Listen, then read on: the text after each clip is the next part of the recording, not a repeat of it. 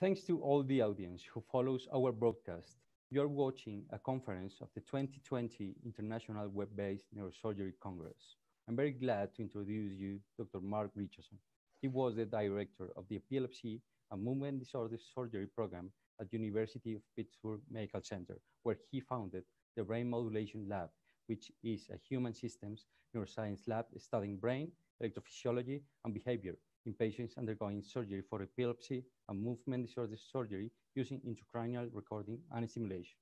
Nowadays, he is the director of functional neurosurgery at Massachusetts General Hospital and associate professor of Harvard Medical School.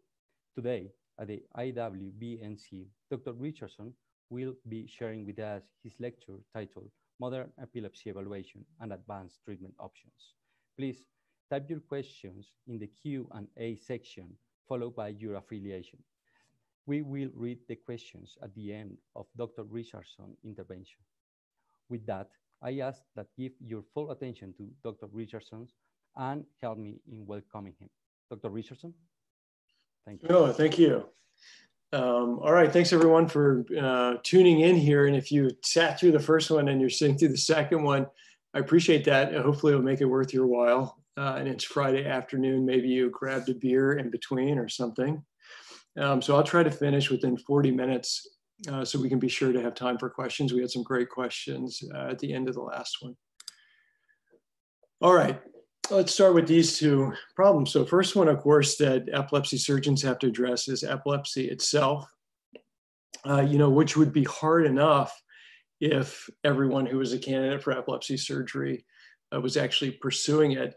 But we have this other issue, which is underutilization of epilepsy surgery too. And so now every talk that I give about epilepsy surgery, essentially I start with this problem because I think one of the reasons that potentially that it takes so long for people to get from surgical candidacy to an actual surgeon is that maybe we as epilepsy surgeons aren't doing enough to work on this issue.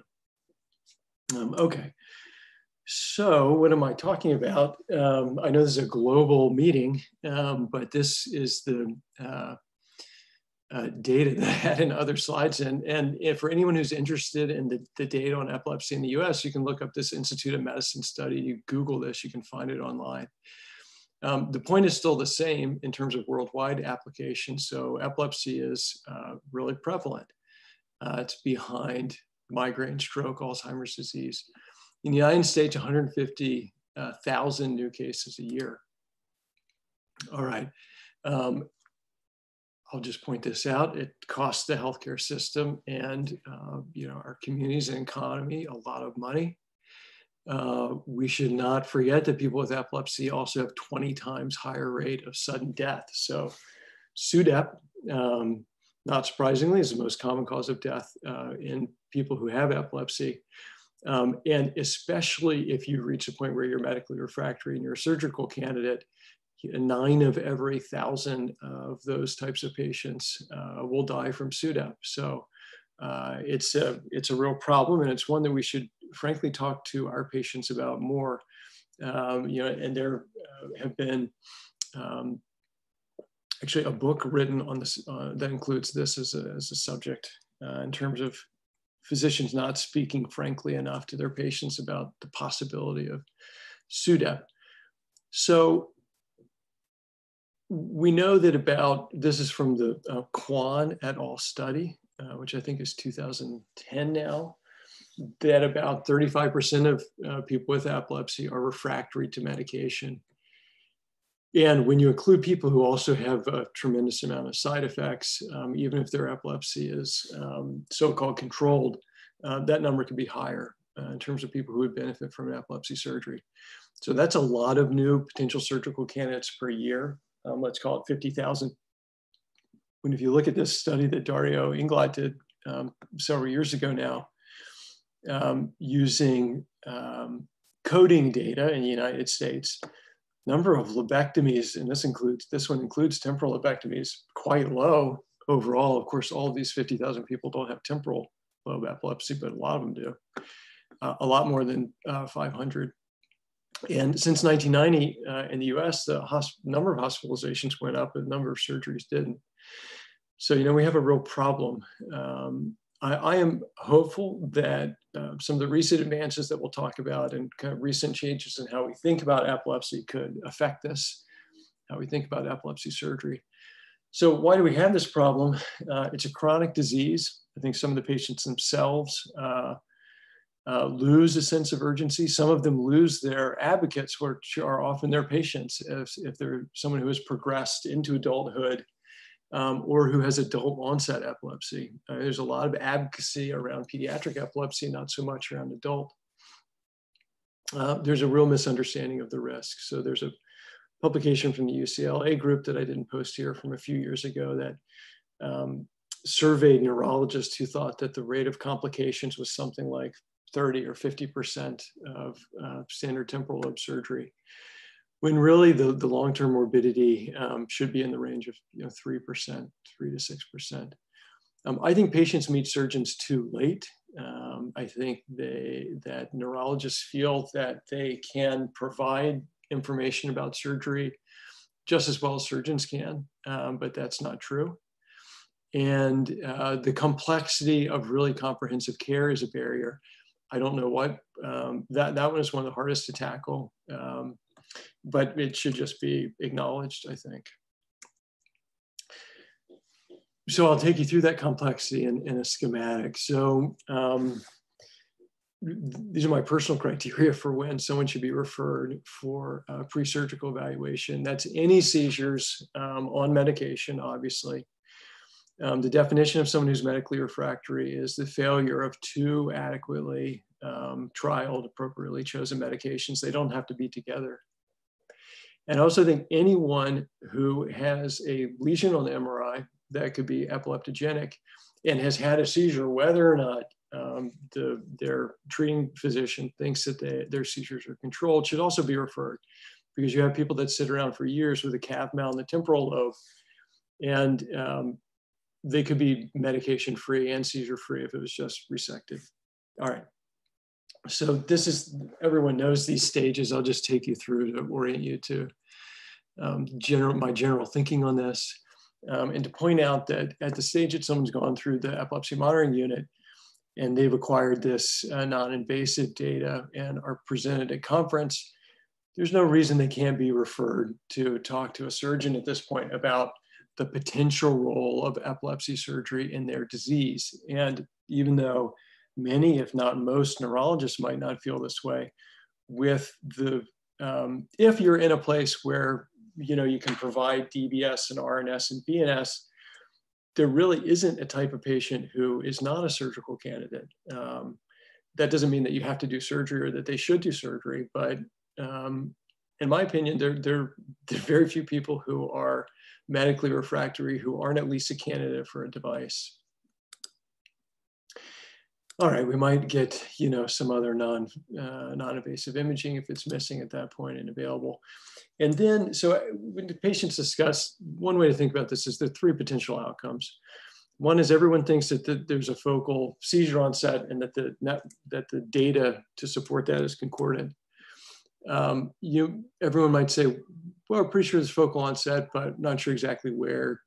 This is not a home run. Or everyone may agree that there's diffuse onset. Let's call it multifocal, or maybe primarily generalized. At this point, in my opinion, the person should go again for neurosurgical consultation. And then let's say they're in this category of focal seizure with concordant data. We would still want them to go to resection, despite all of our other new technologies, because this is the best chance to render someone seizure-free and cure their epilepsy.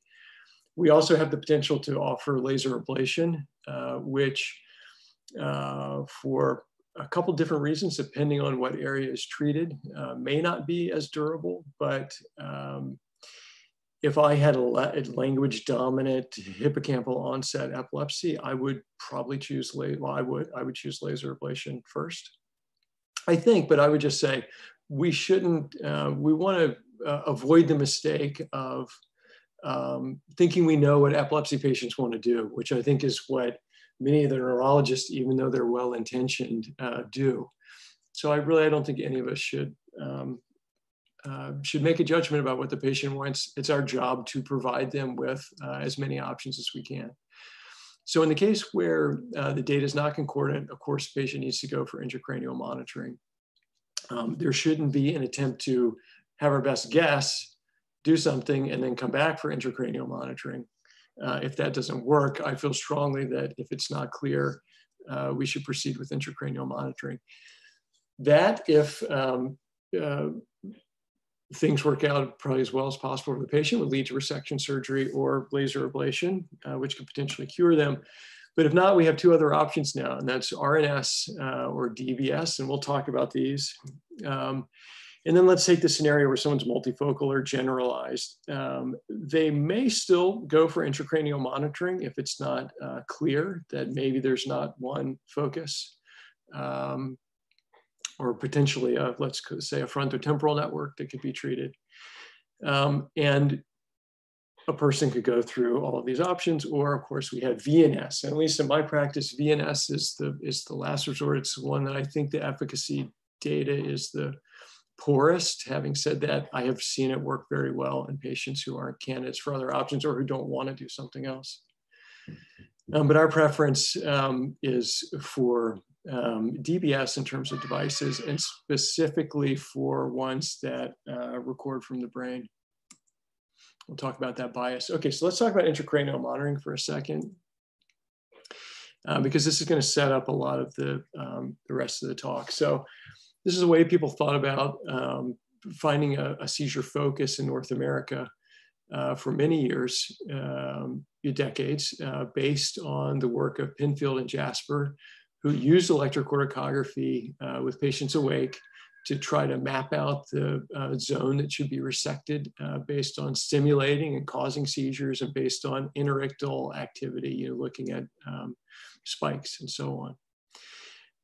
This idea of searching for a focus, delineating a focus, is captured in the definition of the epileptogenic zone by Luters, which is stated here: this minimum amount of cortex that must be resected or inactivated to produce seizure freedom. So let's just contrast this with the kind of philosophy that created stereo EEG, which of course is the way that intracranial monitoring has been done in Europe during the same time. The idea of the epileptogenic zone is that this should be derived from a working hypothesis.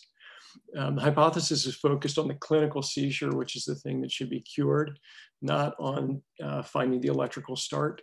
Of course, that's important, but that's not the only thing that defines where the seizure starts. And that this region then needs to be validated with electrophysiology, translated into anatomical terms for resection. So in the stereo EEG philosophy, the idea of an epileptogenic zone is the site of the beginning and primary organization of the seizures. And so this is confusing to wrap your head around. Like, are these really different? How does this affect how we think about doing surgery? And so I will break this down in a different way, but let me just say it's my opinion that the SEEG type philosophy, which is essentially an epilepsy network approach, is really the way to go. And that doesn't mean it still can't evolve, and that it's not in a perfect state. But I think this provides really the best starting point. And an important thing to recognize, I think, about this philosophy is that when you think about epilepsy as a network disorder, then you think about seizures as being an emergent property of the network, rather than an anatomical location that is always going to produce a seizure. And if you can just find that and take it out or ablate it, everything would be okay. Because there's a reason that people who have very well mapped out and very concordant data that directs them to temporal lobectomy have a seizure 5 or 6 years later. And that's because some other property of the network emerges at some point that may not have been evident initially. All right, so how can we maybe contrast these approaches to better understand what this means for clinical decision making? This is one way to think about it. So in a focus-oriented approach, the goal is to identify seizure focus. If you don't find it with non-invasive means, then you might not have any surgery, or you might throw a non-specific neuromodulation at the patient, like thalamic DBS or VNS. And I guess I've set this up to mean identify the seizure focus either invasively or non-invasively. Okay, so let's say you've done your series of studies, you think you've identified seizure focus, you do a resection or ablation, or that's what would be recommended. Let's say you can't perform that because of eloquent language cortex, or the patient doesn't want to do it. Well, you might have enough information to do focus-directed RNS, or you might not do anything. If you do move forward with the resection or ablation, the next question is, the patient seizure-free? If yes, everyone's happy. But if not, you get kind of stuck in what could potentially be a vicious cycle, which is this idea that, well, we must have missed it. We missed the focus. There's one thing, we missed it. So let's just go take more tissue, for instance. Let's resect again, or let's ablate again. Or, oh, that wasn't focus, maybe focus over here. Let's go try again to identify it in some form or fashion.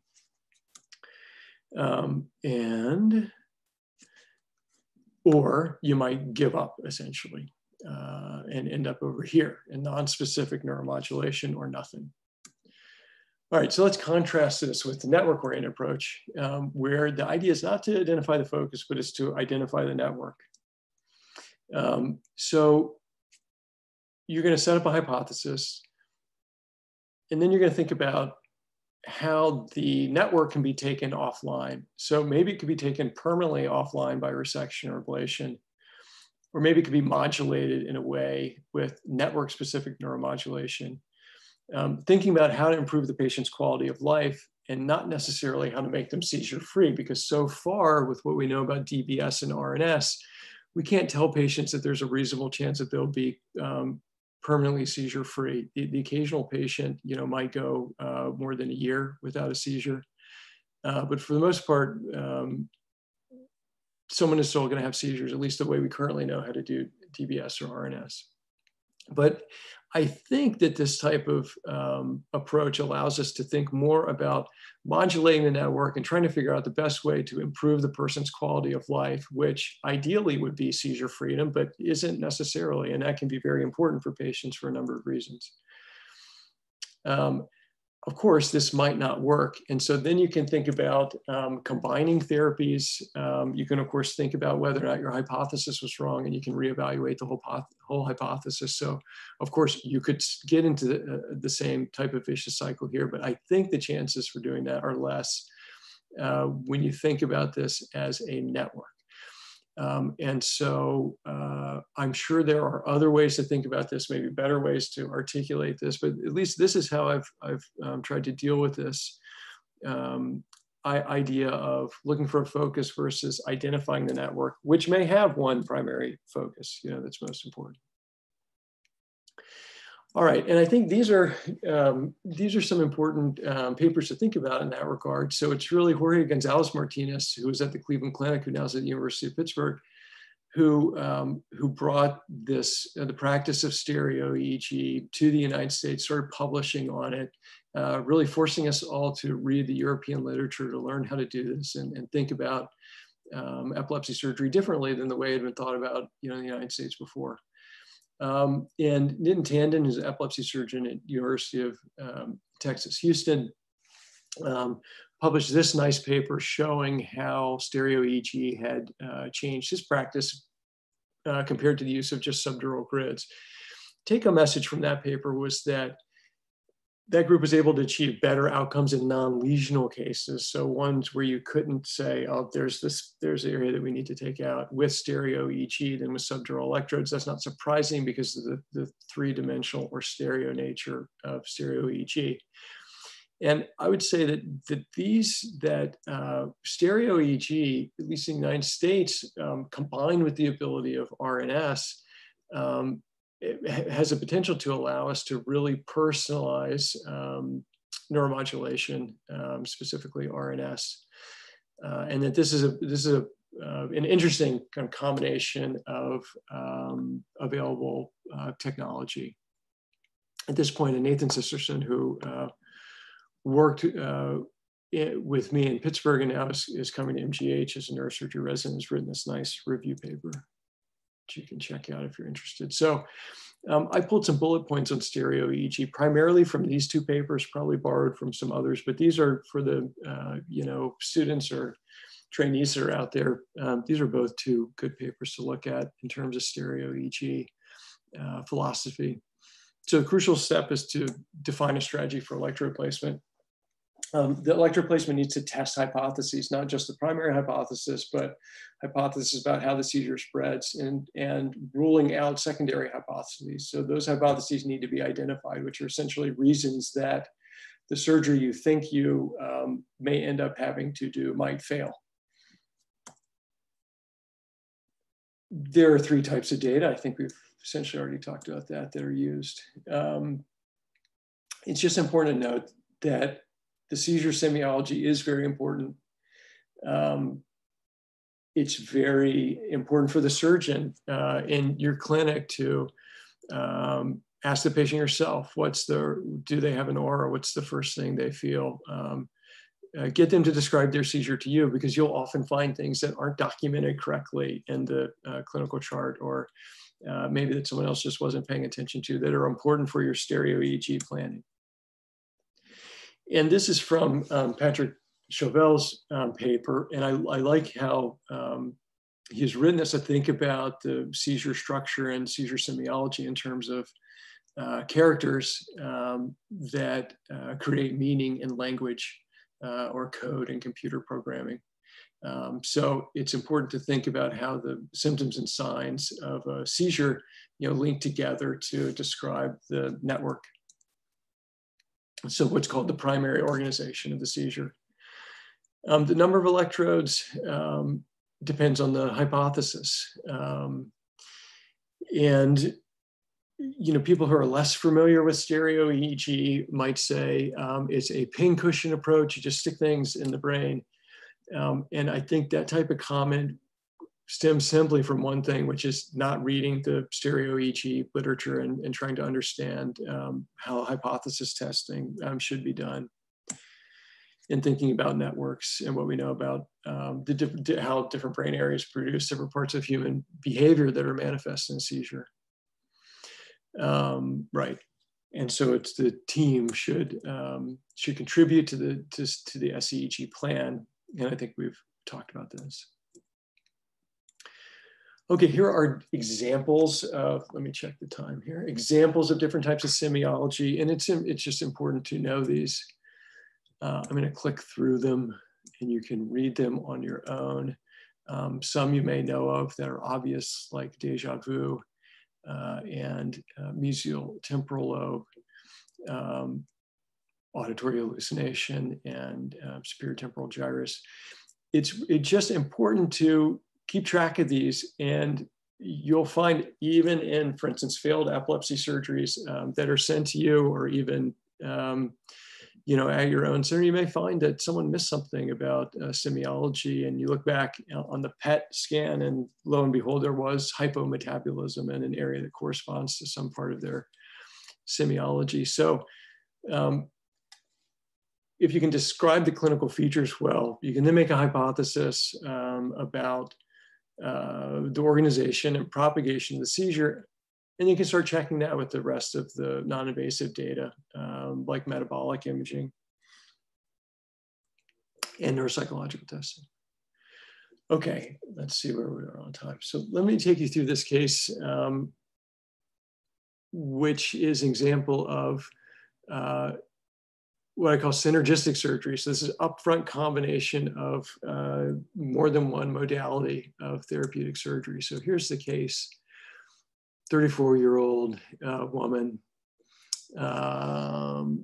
epilepsy for 14 years. Here's a semiology. It's visual. she loses awareness. Then she has this chewing, head turning, features that are consistent maybe with temporal lobe involvement, postictal confusion, frequency, few a week. Her interictal EEG, maximal left temporal, bifrontal, ictal EEG, onset not localizable, but left temporal evolution, in conjunction with the temporal semiology. Here's PET scan. It's got some temporal occipital hypometabolism, and here's a MEG study that shows dipole cluster in the temporal lobe. Okay, let's see. So we have a primary hypothesis based on the first thing that she reports, that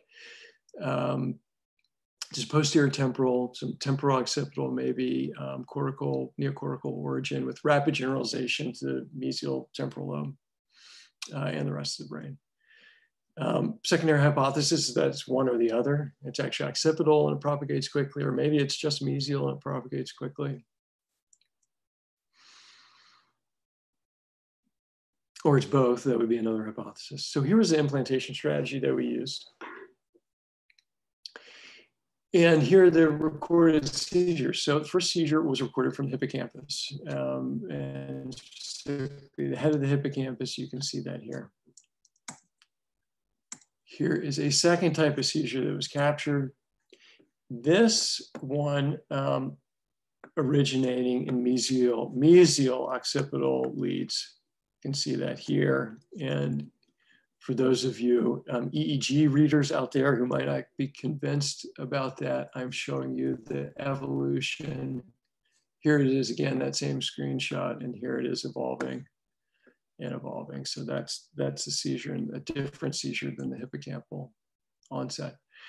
So then one thing that's an important component of stereo EEG that we still struggle with, honestly, at both centers in Pittsburgh, we're doing a lot better job of this now at MGH, but really is getting everyone on board to do stimulation mapping in every case, which is an important part of the stereo EEG philosophy and technique. Again, because the goal is to map the network, and so you can do that with evoked potential mapping if you want to be more sophisticated about it. But the main goal is to try to produce the seizure aura or electrographic seizure. And of course, we can also use this just like we would map through a grid to map eloquent areas, map functional areas. So in this case, mapping through the some of these electrodes, which are numbered here, produced her typical visual aura, which is blinking sensation distortions at different amplitudes at these different locations. The point here is that kind of broadly throughout this area, we could evoke her aura. So not just one spot, and we're talking about the mesial occipital lobe. So essentially, if not in primary visual cortex, right on the way in there. Trying to provoke a seizure with a different type of stimulation, 1 hertz stimulation, 1 millisecond at 30 second trains, that produced a seizure not in these areas that produce the aura, but in the hippocampus. So let's see, and here's the seizure that was produced in the hippocampus with stimulation.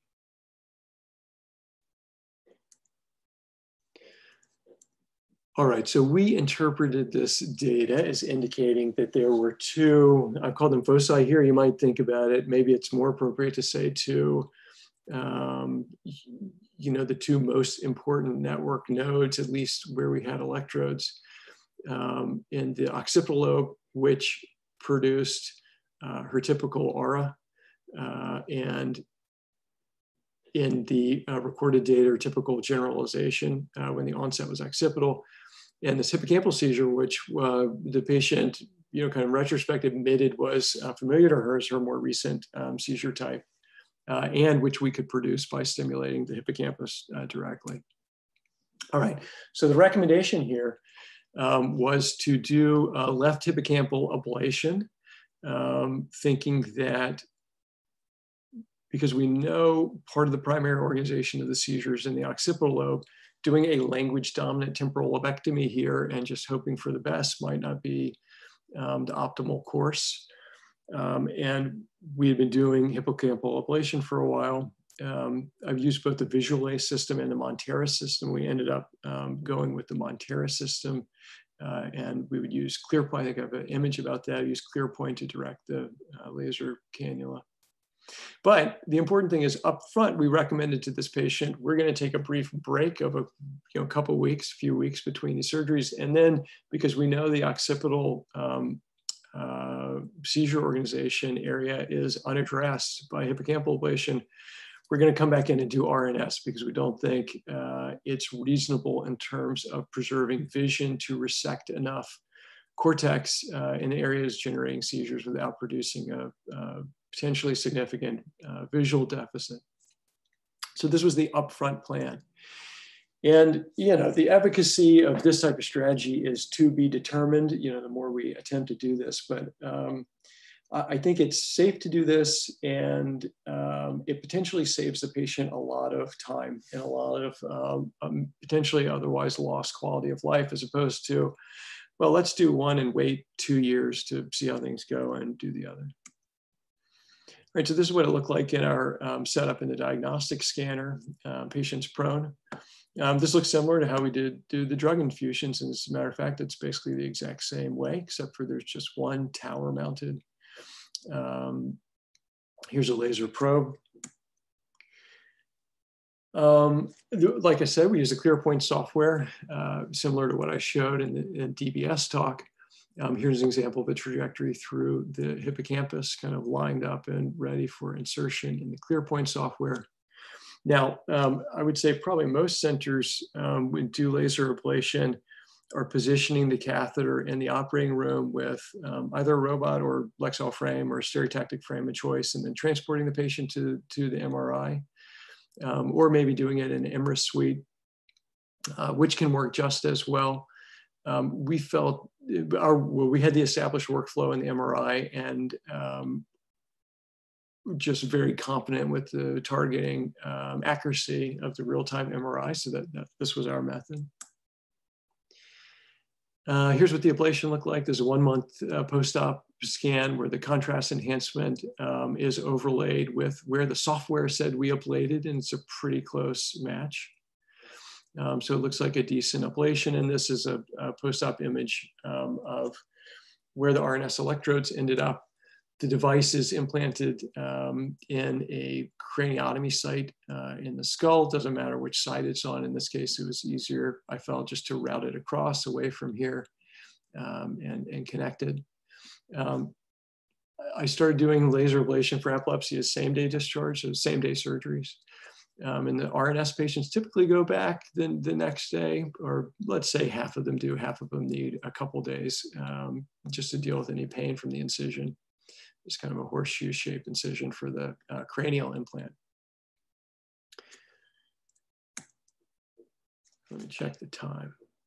Okay, so, all right, well, what about RNS, you might say? What are the outcomes?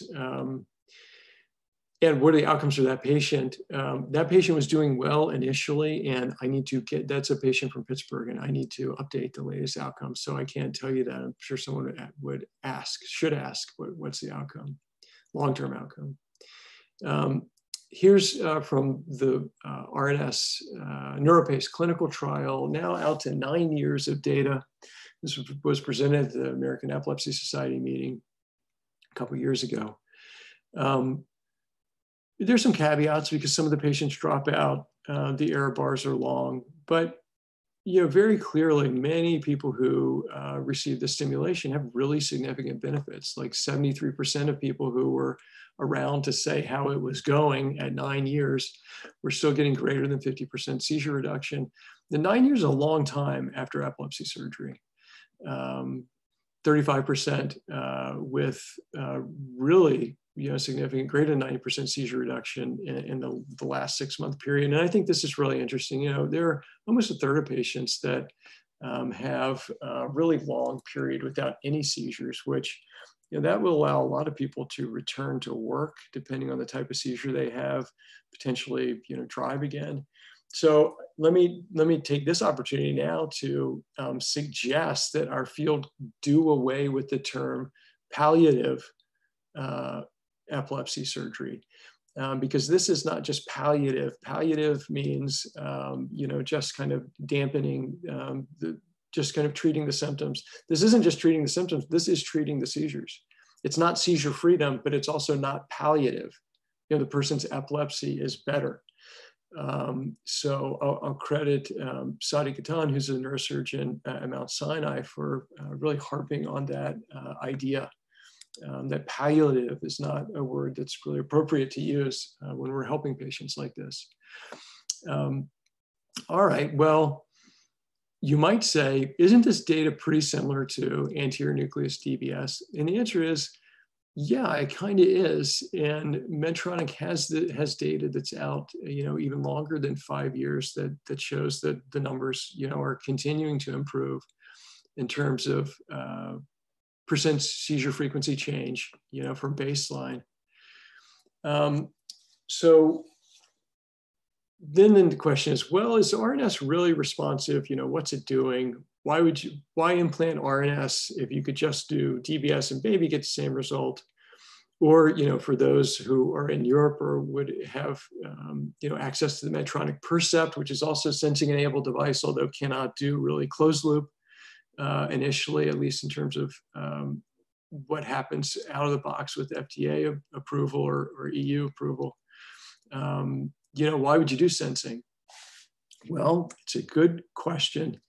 But I think there are a lot of answers that are satisfactory for why you would do that. And so I would just say, we have ongoing research in this area. So I am really biased for sensing enabled technology, but I think the reason is it's so valuable. And even if we don't necessarily know exactly the best way to use it now that would demonstrably make it better than DBS without sensing, we might in a couple of years or a little bit longer or less for any given patient who's implanted. And I think there's going to be a lot of value in having someone's chronic brain data, their personal brain data over time. All right, there's a couple of reasons. Let's see, maybe I didn't rearrange the order here, but this relates to seizure prediction. So the UCSF neurology group led by Vikram Rao showed that really almost all patients, if not all of them, have a cycle of seizures that can vary. It's not the same for each patient. It can be weekly, it can be monthly, it can be somewhere in between. So multi-day or multidian rhythms. And you can imagine if you could predict the time where someone's most likely to have a seizure and you could return that information to them, that would be really helpful. So I think we'll see a lot more work in this area, and that's important. Here's another one I think is important, which is using the brain information to inform how you might change medications or to assess the effect of a medication change. And this is the Yale group that published their data showing that in the first week after a medication change, there was information in the recorded ECOGs that predicted whether the medication would be efficacious. So I think this is another important area. And here's an example from our own work looking at response biomarkers. And so Vasily Kokinos in our group manually went through and evaluated about 14,000 ECOGs from the RNS device and started seeing some patterns. And when he categorized these and then characterized them based on whether they appeared in someone who was responding therapeutically to someone who wasn't, he found that there were a number of features that were present only in people who were responders and never showed up in people who didn't respond. And that there were also a set of features that there were some changes that showed up in patients who didn't respond, but those didn't happen in the non-responders. So here's an example of one of them, which is dispersion or fragmentation of the seizure frequency, or shifting is what we call this, where here's a baseline period where the power is really focused in lower frequency domain. This is time frequency plot. And here you can see at week, somewhere in the programming epoch, which encompasses weeks 28 to 43 postoperatively, there's this real shift during the seizure. And this was not a result of stimulation. You can see stimulation happening here, but these were not effects that happened directly in response to stimulation. Here's another one, which is fragmentation of the seizure.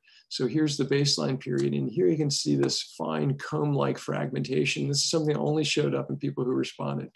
And what's the physiologic basis of this? We don't know yet. How does this emerge? We don't know.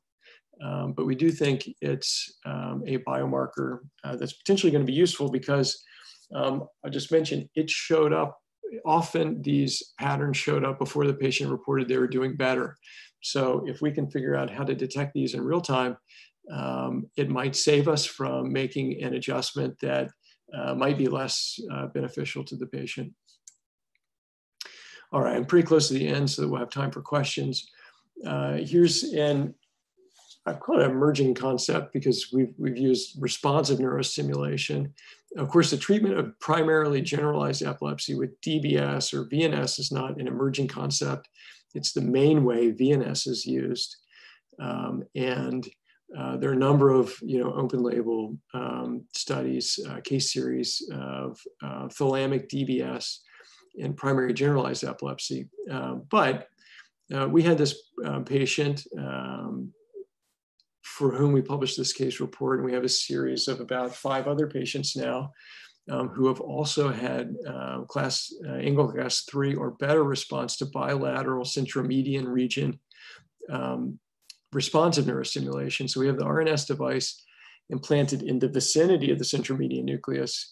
It turns out if you just use anatomic targeting, at least like we did, you don't do a very good job of hitting the CM that well. And we're actually recording and stimulating outside of the CM, which is where the highest amplitude discharges are detected. Despite that, we have this patient with Javon syndrome, which is eyelid myoclonia with absence seizures, who's had about a 90% reduction in clinical seizures and has had total lack of loss of consciousness of generalized seizures since the device was turned on. And so we thought from the, and I didn't put the slides in, but there's evidence, reason to expect that we would record seizures in the thalamus. Others have shown that in older literature. In fact, we do find the standard spike and wave discharges recorded off these thalamic leads. And here's an example from the RNS device. I'll show you this, another figure from the paper. So here's the pre-op scalp EEG of these generalized spike wave discharges that are just classic for primarily for different types of primary generalized epilepsy. So-called genetic epilepsies and the ILAE nomenclature now.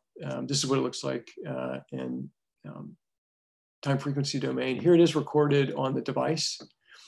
So again, these spike wave discharges. And here it is detected on the device and then stimulation, stopping the seizure. It doesn't show you here, this is all artifact, but in fact, the seizure is aborted. So let me wrap it up here. I think, and I showed this at the end of the movement disorders talk too, or at least the end of the closed loop DBS part, in terms of the promise of, or potential of sensing or closed loop DBS is to deliver really personalized medicine. I think this is potentially, at least initially, a better example than in movement disorders because of the experience we have with RNS and potentially the ability to learn from stereo EEG and to map what we know about the network onto models of how the RNS might work, which hasn't really been done yet. So this is an area of interest in the lab, a goal of which, of course, is to greatly outperform medication. So here's a summary. I think for those in training, it's important to understand that you really, as a surgeon, should also be an epileptologist. In general, early neurosurgical consultation is something that we should, I think, hammer our colleagues about.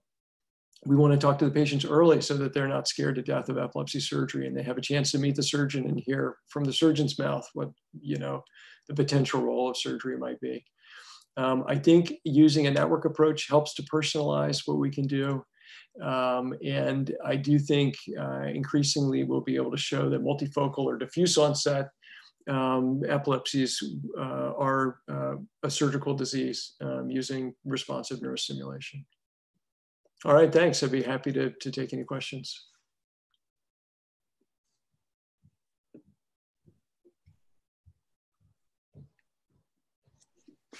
Thank you, Dr. Richardson, for your lecture.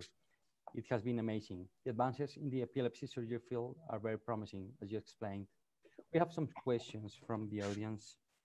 So we have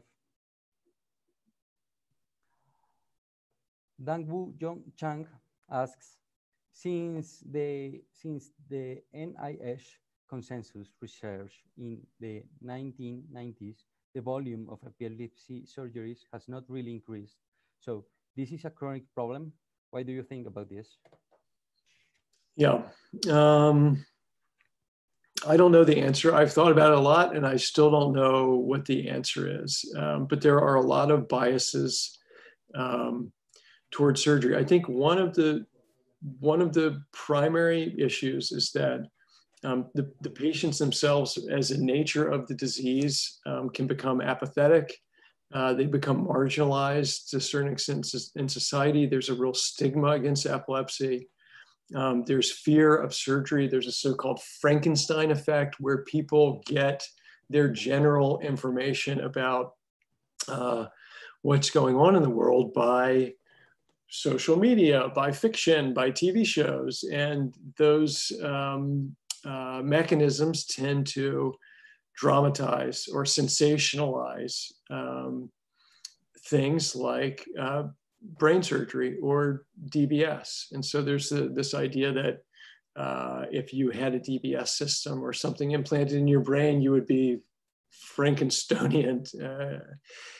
A lot of it is a lack of knowledge. So I think one of the things that we have to do is figure out how to educate the community better about what we do.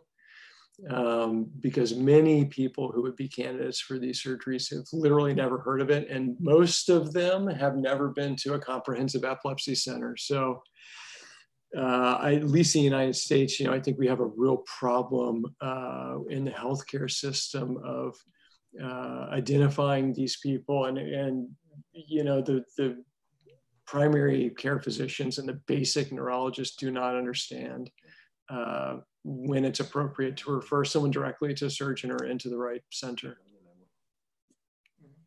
Okay. Carolina Ferreira asks, do you reckon seizure relapse reflects an incomplete network disconnection, or could epilepsy be seen as a neurodegenerative disorder and new epileptic networks will inevitably appear? Yes, so I think all of that could be true. It depends, because everyone's epilepsy is not the same. So the cause of everyone's epilepsy is not the same. And in some cases, it may work like a neurodegenerative disorder, let's say like a slowly progressive inflammatory problem. So it depends on the etiology. This obviously we don't understand very well, but short answer is yes, I think. But another aspect of that question is, in some cases, the exact same seizure recurs even after years of seizure freedom. In some cases, a different seizure occurs. So, right, an example is, diffuse focal cortical dysplasia, which you can just keep resecting and is going to reemerge. A network is going to reemerge because of the substrate. So, yeah, depends on the substrate. Good question. Okay. Ahmed Nahar asks, what's the software that you use to planning? Is it BrainLab? Well, now that we do everything on the ROSA, it's actually the ROSA software that we use for all of the stereotactic work, unless we're doing something in the MRI scanner where we use the ClearPoint software. Now, I have used, before that, I have used the BrainLab software. I like it, and that's what we had in Pittsburgh. It's what we have at MGH. So for instance, if we had to pre-plan something, just practicing, and we wanted to do that remotely, I would still use BrainLab, because those other two systems don't have internet-based kind of portal or platform. You have to do it on a dedicated machine. Okay. Pablo Sanchez asks, Dr. Richardson, after performing a resection surgery, do you consider to stop anticonvulsivant therapy at any point during follow-up? Could you read that part again, Camila? About what about adjuvant? The question is, if after performing a resection surgery for epilepsy, do you consider to stop the anticonvulsivant therapy at any point during the follow-up? At least the way it typically works in the United States, we turn the patient back over to the epileptologist, and there are a number of different strategies. I'd say the most common one is not to touch anything for about a year, depending on what's happening with the patient. Of course, there's situations where someone really wants to come off medication, really needs to come off medication. That can be done concurrent with a stay in the EMU or with ambulatory EEG potentially to check. But I'd say that's variable. Okay. Thank you. Maturana asks, thank you, Dr. Richardson, for your presentation. What do you do if the symptoms suggest one particular localization, but the electrophysiologic workup identifies another area as the origin of the node of the epilepsy?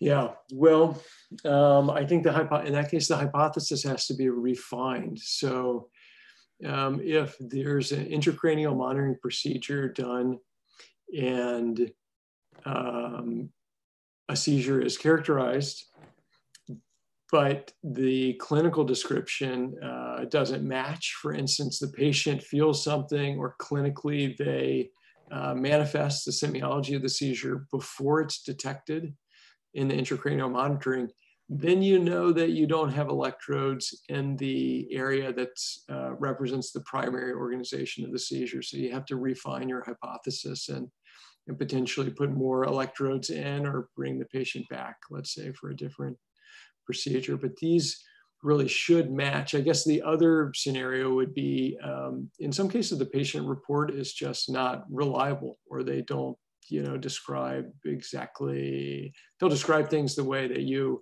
might describe them. So I think that's maybe one important thing. But it's always a problem if the obvious clinical manifestation of the seizure precedes what you record, especially with invasive monitoring, then you do not have the electrodes in the right spot, and you really cannot make a good decision about a therapeutic surgery.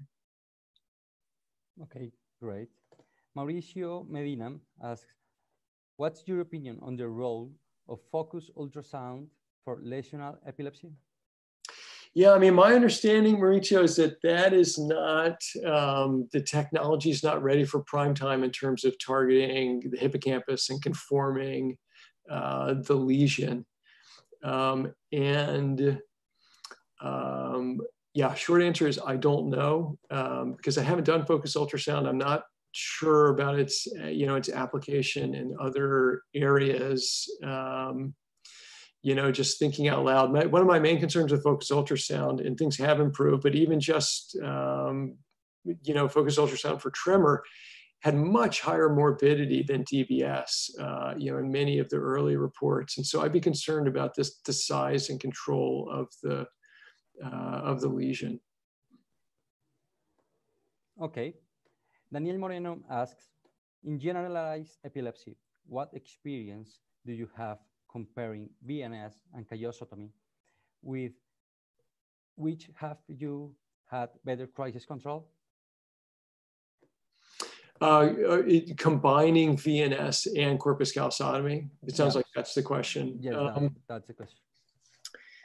Yeah, again, these it's hard to say because the way in which these are applied in generalized epilepsy, especially when you end up in a situation where you might do both, there's no easy answer for that because there are potentially different types of epilepsy at play. I will just say, the way I've typically thought about corpus callosotomy is that is used just for the atonic component of seizures, so essentially for drop attack seizures. Now, that's not maybe how everyone thinks about it or has used it, and maybe in younger kids, you might think about that differently depending on the type of epilepsy. I haven't, let me just think about this. Yeah, in combination.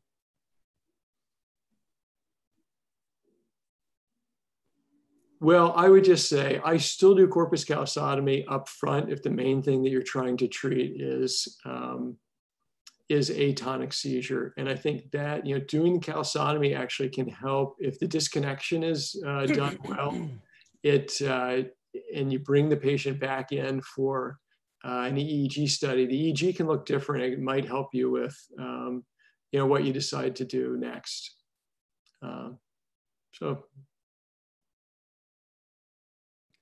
Okay, David Cadwell asks, Dr. Richardson, thank you for another wonderful presentation. Do you think high-density micro-ECOG recording strategies offer any additional benefit beyond standard clinical ECOG arrays for examining the epilepsy network? Yeah, I do. I haven't been involved with any of that work, so I can't really speak intelligently to it, except for I think there's a lot of potential there, and it just makes sense that should evolve. But like a lot of different types of advances like this, there are some centers and even just individuals at centers who do this very well, and the potential kind of lags behind the practical application or implementation. So I think that's kind of where we stand there. But yeah, I think there's a lot of potential benefit in high density ECOG. Okay, great. Chirac asks, on what basis the target for epilepsy is selected between anterior nucleus versus centromedian nucleus? Yeah, that's a great question. The way I've typically thought about it is if you look at viral tracing studies in non-human primates to map out the connectivity of the two, that the anterior nucleus is better connected in the classic PAPE circuit, so it might be better for frontal and temporal onset or frontotemporal network epilepsies, whereas centromedian and some of the more, the nuclei in the middle of the thalamus basically are more broadly connected to other regions. So they're still connected to the temporal lobe and to the frontal lobe, but they're more broadly connected to parietal lobe and occipital lobe than the anterior nucleus. So having said that, it's an open question. I will say the other thing about depending on how you do it, you might end up in general with just more electrodes in the thalamus with centromedian because of the transventricular targeting that's needed for the anterior nucleus. And the CM avoids the ventricle, but essentially for anything that's frontotemporal, I would classically go with the anterior nucleus, and anything that's not, I would do centromedian. Okay. Saleh Baeza asks, what is your current surgical protocol for intractable drop attacks? RNS is not currently available out the United States. Is it acceptable to place VNS in your epilepsy surgery protocol instead of RNS? Sure. I think definitely. Especially if there are other types of seizures at play, but I would still do. For bad drop attack seizures, I think corpus callosotomy is the first maneuver. If it's expected that there are other components of the epilepsy that are not, going to benefit from corpus callosotomy, that There's nothing wrong with doing both of them, together, or doing it up front even. But of course, maybe not everyone wants to move forward to corpus callosotomy, or a parent doesn't. I think it's and actually most, many places would do a VNS first. Okay. Here's another question. What is your opinion about radiosurgery for epilepsy? About what type of surgery? Radiosurgery for epilepsy. Aha. Well, so the large clinical trial for radiosurgery, the ROSE trial, basically had to stop prematurely. One reason it was hard to enroll. So I think the fundamental problem with radiosurgery is how long it takes to work, especially now that we have laser ablation. So on the one hand, you can avoid sticking something in the brain. But on the other hand, there is a lot of swelling that occurs with radiosurgery. There's swelling that occurs with laser ablation too, but definitely not as much. And most importantly is the time. Laser ablation is immediate, and radiosurgery can take up to 18 months. So that's my general thought. We don't use that in our practice currently. Okay, just to the last question, what do you think about hippocampal DBS? Hippocampal DBS.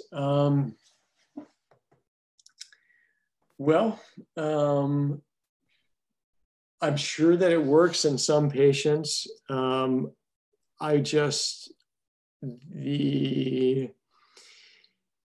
haven't done it myself. I mean, I have done bitemporal RNS. We know that works. So I think there's potentially a role for hippocampal DBS. My preference is to use a device where we can record the brain information. So I hope that answers your question. I think there's definitely a role for stimulating the hippocampus and some types of epilepsy. Obviously bitemporal epilepsy, but still an open question about whether the DBS lead should be just right in the hippocampus, or should they be in the parahippocampal gyrus? Where should they be exactly? I think we don't know. Great. Okay, on behalf of CIEN, I would like to thank you again, Dr. Richardson. These have been wonderful lectures. We are really grateful and honored for your participation in the 2020 International Web-Based Neurosurgery Congress. More than 3,000 people have joined this Congress from over 100 different countries. You are more than welcome. You are more than welcome to stay tuned to watch more lectures from other speakers. In the next conference, we will have Dr. John Chin doing his lecture, Cervical Spinal Deformity, Alignment Considerations, and Osteotomy Techniques for Correction. To get the link for this conference, please follow the link pinned on the chat screen or check the agenda on our website, cienhus.com. Thank you, Dr. Richardson. It was been an amazing lecture. Thank you. I really appreciate the opportunity. My pleasure.